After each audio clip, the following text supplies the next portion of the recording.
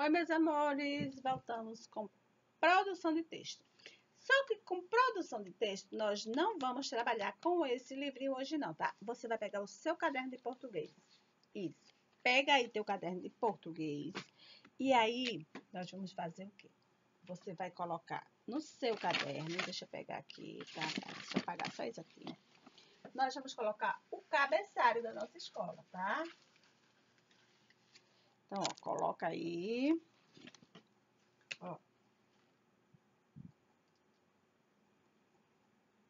Escola Dinâmica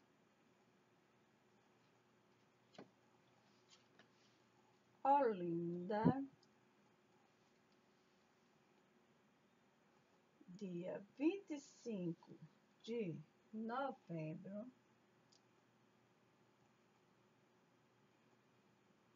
de 2020.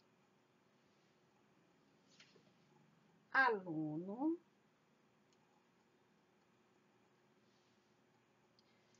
e professor.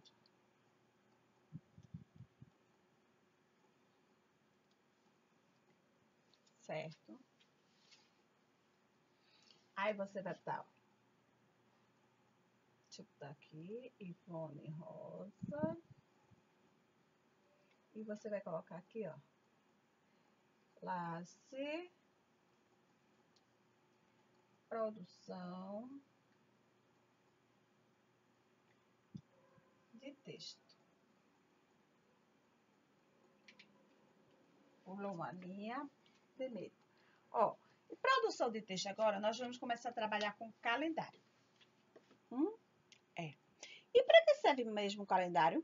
Para nos orientar, não é?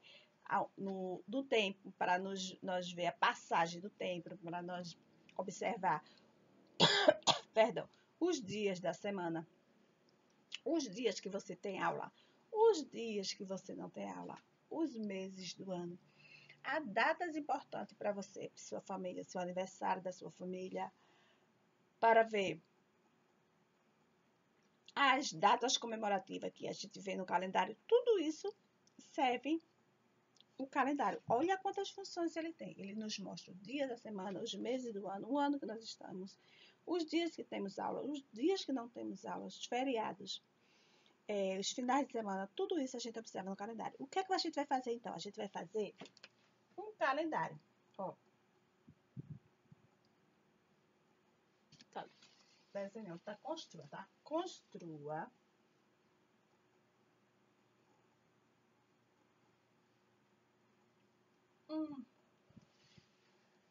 o calendário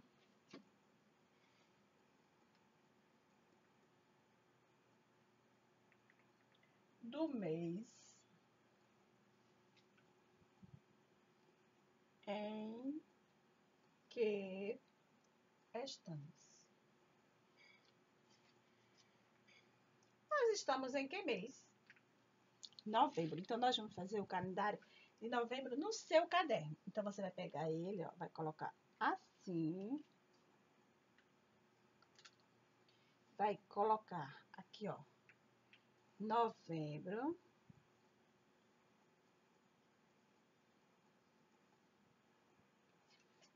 E crie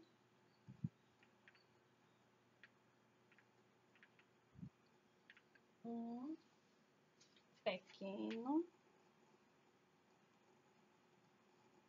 Deixa eu aparelho aqui.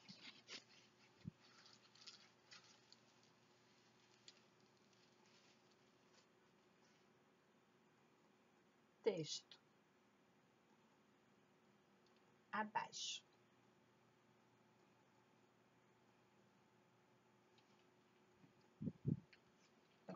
Então, nós vamos construir o calendário do mês de novembro. Nós vamos criar um pequeno texto abaixo dele, depois que a gente terminar, tá? Então, vai aí, coloca aí novembro. Qual é o ano que nós estamos? 2020. Então, ó, nós temos. Aí eu vou dividir para que fique com 7 dias. 1, 2, 3, 4, 5, 6, 7. Vai ser aqui, tá?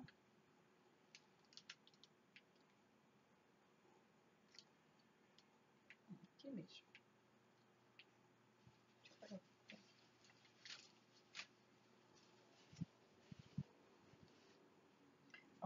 1, 2, 3, 4, 5, 6, 7. Então, agora eu quero fazer 5 linhas. 1, 2, 3.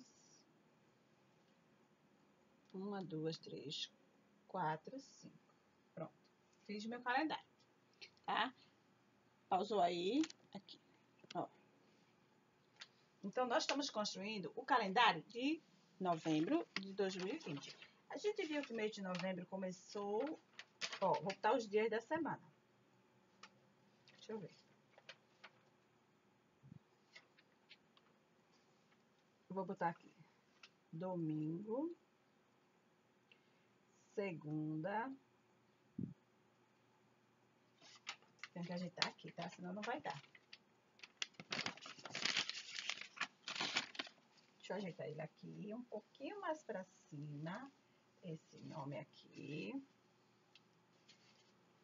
Que aqui eu preciso dessa linha pra botar os dias da semana.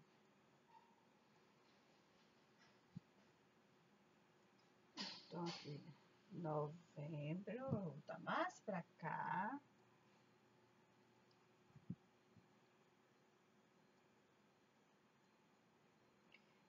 (2020). Aí, aqui eu vou botar terça, quarta, só abreviatura, tá? Quarta, quinta, sexta e o sábado, certo?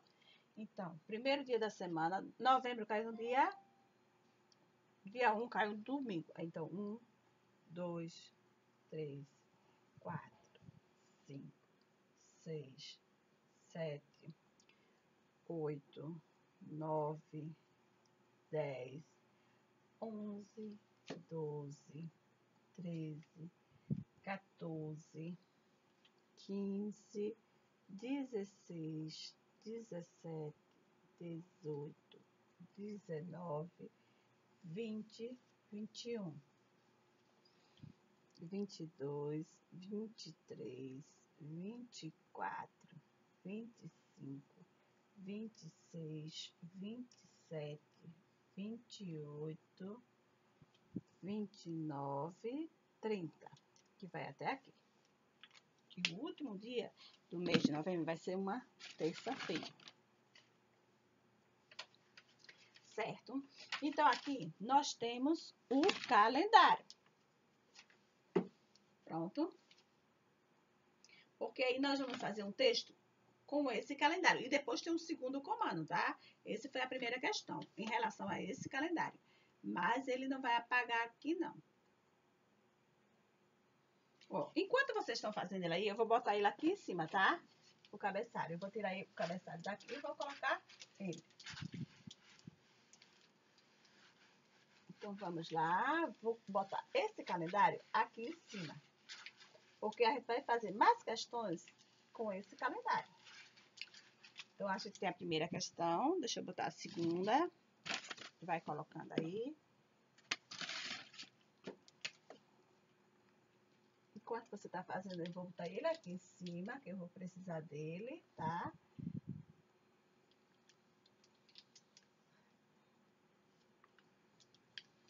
Vai fazendo aí essa primeira questão. Quando eu terminar aqui, aí a gente vai pra começar, tá? Novembro 2020. Vou botar agora os dias. Então, vamos lá. Domingo, segunda, terça, quarta, quinta, sexta e sábado. Então, ele vai até aqui. Enquanto você tá fazendo ele aí, eu tô passando ele pra cima, tá? E como ele vai ficar aqui em cima, eu preciso que ele fique fixo aqui em cima. Não vou apagar. Então, eu vou botar aqui. Domingo, segunda, terça, quarta, quinta, sexta e sábado. Pronto. Eu vou colocar aqui. Você tá terminando aí, tia tá terminando aqui, tá? 3, 4, 5. Ótimo. E aí eu não vou apagar, que a gente vai fazer toda a atividade em cima desse calendário. Então vai ser 1, 2, 3, 4, 5, 6, 7, 8, 9, 10, 11, 12, 13, 14, 15, 16, 17, 18, 19, 20, 21.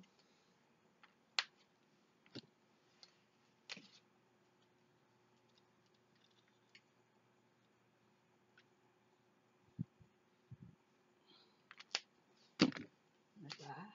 22, 23, 24, 25, 26, 27, 28, 29, 30. Pronto. E aí? Pausou? Pronto. Então, a primeira questão foi: construa um calendário do mês em que estamos e crie um pequeno texto para ele. Então, ó, eu vou botar esse calendário aqui em cima, tá? Porque a gente vai usar essa parte aqui. Pausou. Pronto. Aí ele pediu o que na questão? Pra gente criar um texto. Certo?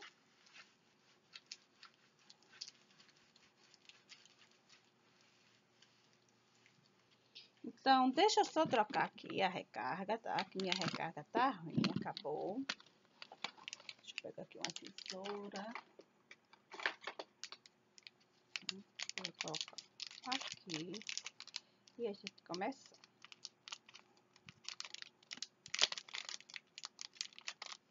Acredita que a tesoura não tá cortando?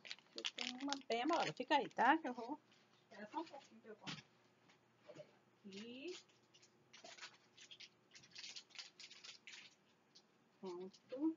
Agora sim. Agora eu cortei. Deixa eu trocar isso aqui.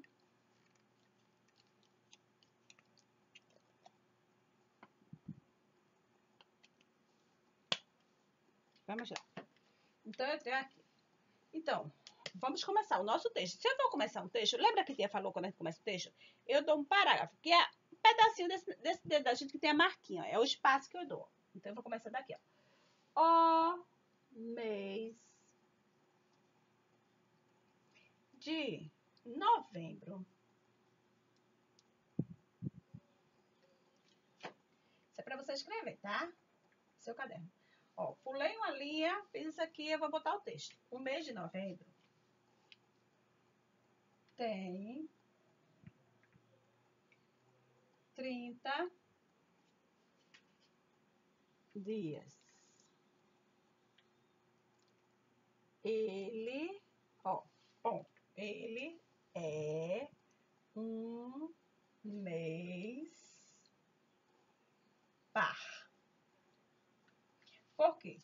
Ele termina com dia 30. 30 termina em 0. Então, ele é um mês par. Ele não é um mês ímpar. Se ele terminasse no dia 31, ele seria um mês ímpar, mas ele é par.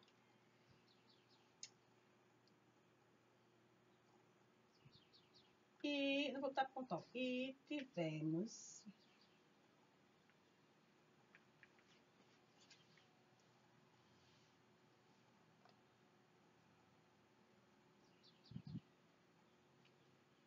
2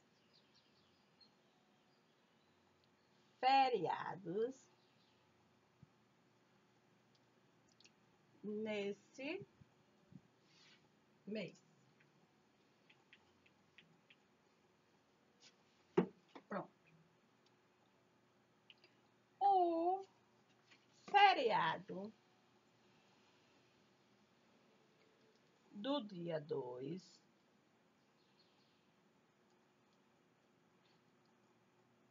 não foram 2 feriados, não. Foram 3. Né? Tivemos 3, tá? Perdão. Ó, foram 3. Tivemos 3 feriados nesse mês. O feriado do dia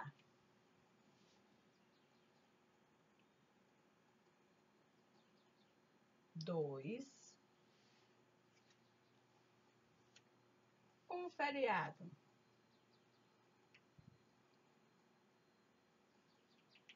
do dia 10 e o feriado do dia 15. Vamos fazer o seguinte, vamos botar esses feriados de vermelho para destacar.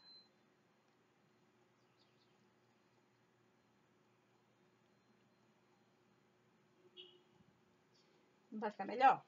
Vai ficar melhor. Foram 3 feriados, certo? Ó, comecei meu texto. Aqui é a primeira questão. O mês de novembro tem 30 dias. Ele é um mês par e tivemos 3 feriados nesse mês. O feriado do dia 2, o feriado do dia 10 e o feriado do dia 15. Pronto. Ponto final, tá vendo? Tivemos também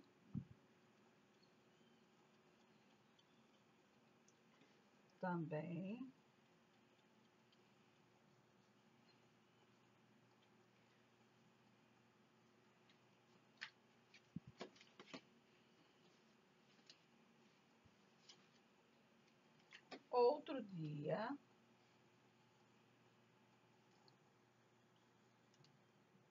bem importante.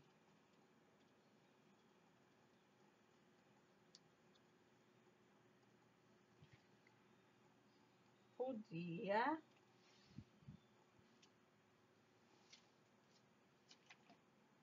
20, importante, que foi o dia 20 de novembro.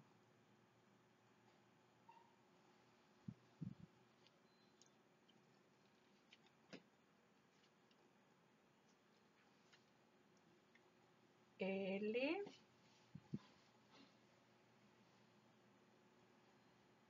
não é feriado.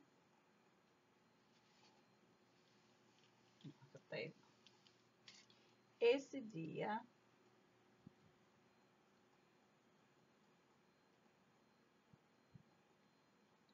não é feriado,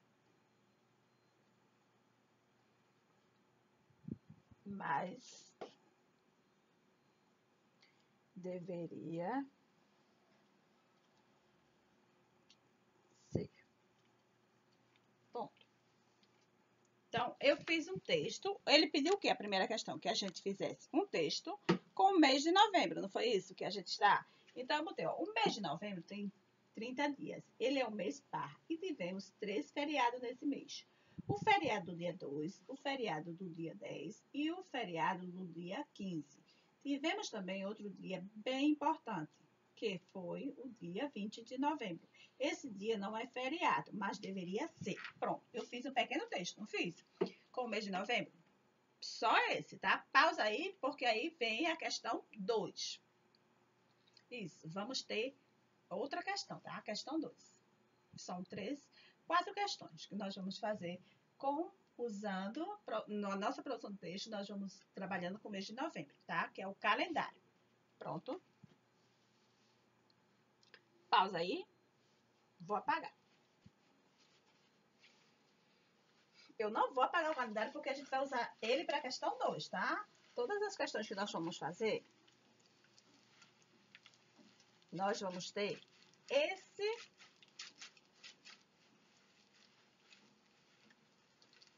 Vamos usar esse calendário. Aí, ó, questão 2. Terminei o texto, pulei uma linha. Questão 2. A segunda questão. Circule no calendário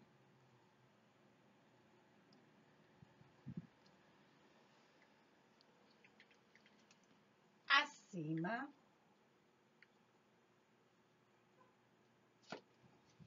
os dias de feriado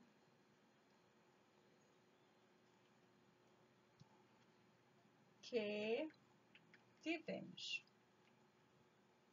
Então, o que é que ele está pedindo? Que você, aqui, nesse calendário, né, você circule o feriado que tivemos, tá? Que foi? Qual foi o feriado? Quais foram os feriados? Ó, que eu botei até em destaque, ó. Dia 2, dia 10 e dia 15. O dia 20, ele não é feriado, mesmo tendo uma grande celebração, né, nesse dia, né, que é o dia de refletirmos, né, de pensarmos muito. E você vai lá e circula, tá, esse dia. Porque a terceira questão é em relação a esses feriados, tá? Terceira questão. Pulei uma linha, terceira questão. Quais os feriados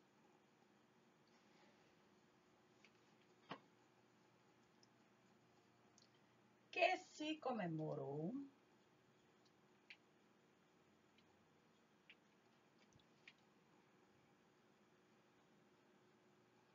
no dia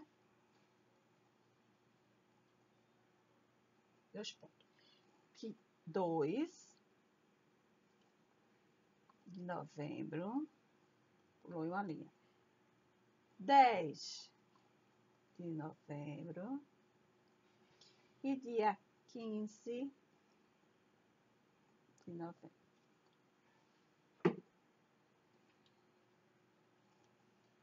Por que eu botei 10? Ivan tá maluca. Pronto, esses 3 feriados. Quais foram eles? Vocês lembram? Ó, o feriado do dia 2, pausa aí. O feriado do dia 2 foi qual? Finado.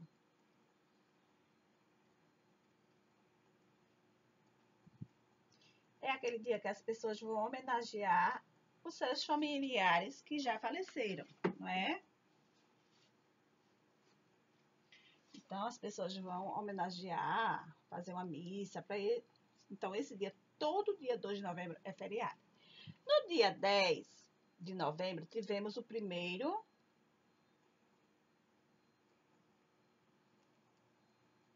grito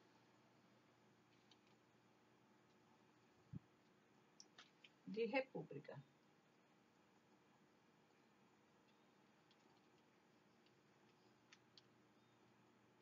E o dia 15 de novembro foi a proclamação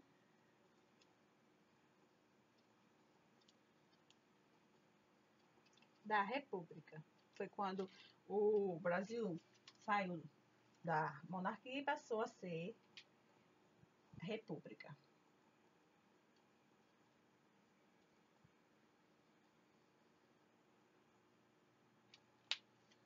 Vai, pausa aí, vai fazendo aí que até...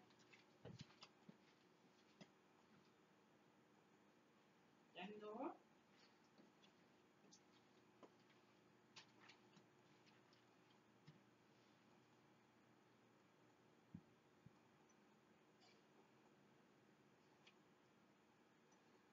Posso apagar, posso apagar. Então, nós vamos para a quarta questão agora, tá?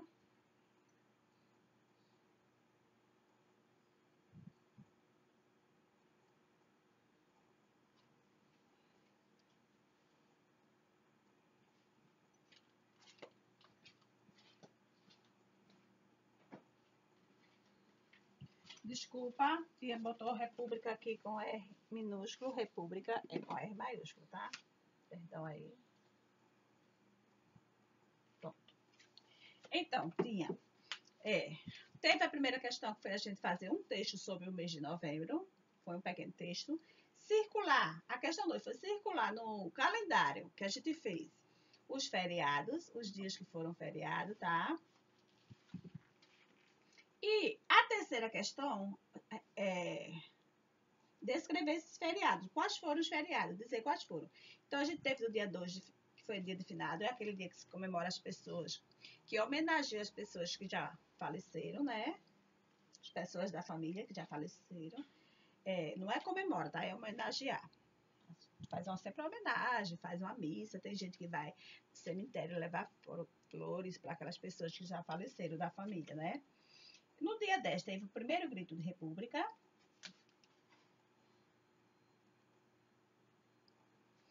Que foi dado por Bernardo Vieira de Mello. E o dia 15 de novembro, que foi a proclamação da República, tá? Pronto, essas 3 questões. Agora vamos para a quarta.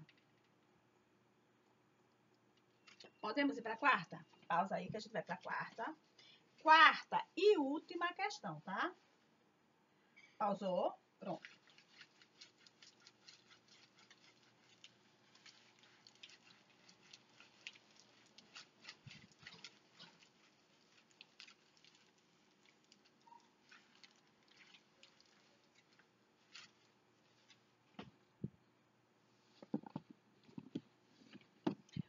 Quarta e última questão. O que se homenageou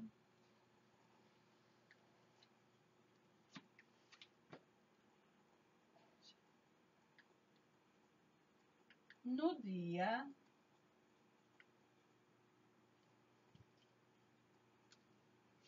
20 de novembro?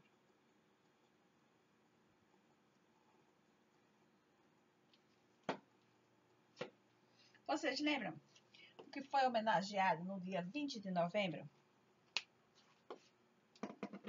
O Dia da Consciência Negra, não foi? O Dia da Consciência